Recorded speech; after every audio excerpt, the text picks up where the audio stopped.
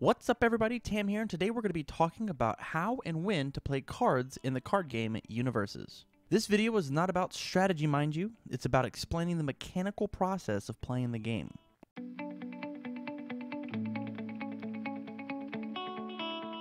The first thing we need to do when attempting to play a card is a small but very important step, and that's to see our symbol chain.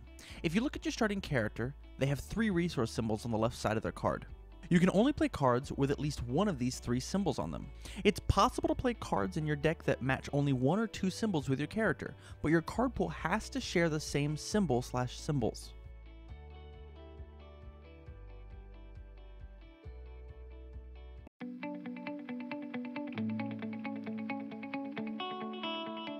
Look at the top left corner of any UniVersus card, and you'll find the card's base difficulty. Base difficulty plus card pool progressive, or the amount of other cards preceding your attempted card, determine the progressive difficulty of the card. Let me explain a bit further. If you play a base 3 difficulty foundation, your control check needed to pass is 3 plus 0. If you play another 3 base difficulty foundation, your progressive difficulty will be 4 or 3 plus 1 for the previous card in your card pool. Every card follows this rule.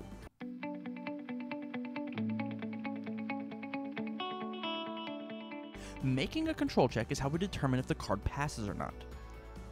The way we make a control check is by discarding the top card of our deck and comparing the number in the bottom right corner to the progressive difficulty math we've already done.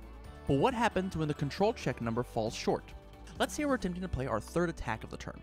The progressive difficulty math is 5, the base difficulty of the card, plus 2, 1 for each preceding card in the card pool. We discard the top card of our deck and check a 3.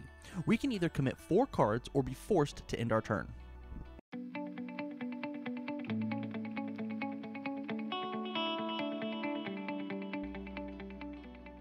Foundations and assets can be played as what are known as forms.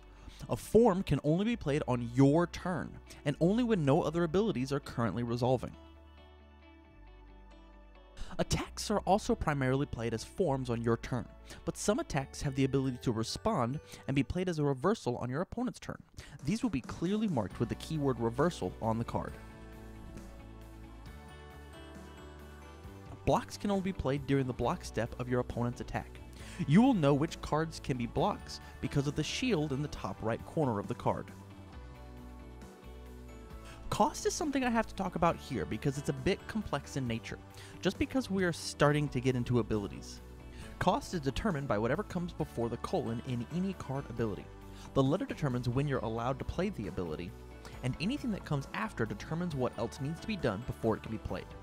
For example, with a card like Color Spray, the first ability says E:, which means the cost of the card is it has to be played during the enhanced step.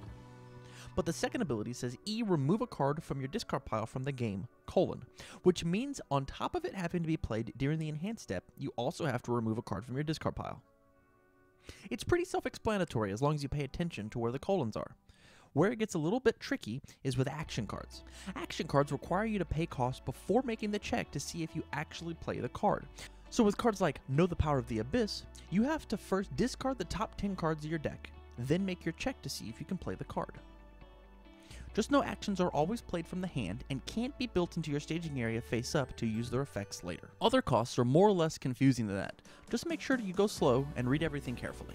Thank you very much for watching this crash course of UniVersus. If you want to see more content like this, please like, share, subscribe on the channel, and maybe check us out at patreon.com/TCGUniversity for some extra exclusive content. So from all of us here at TCGU, stay learned.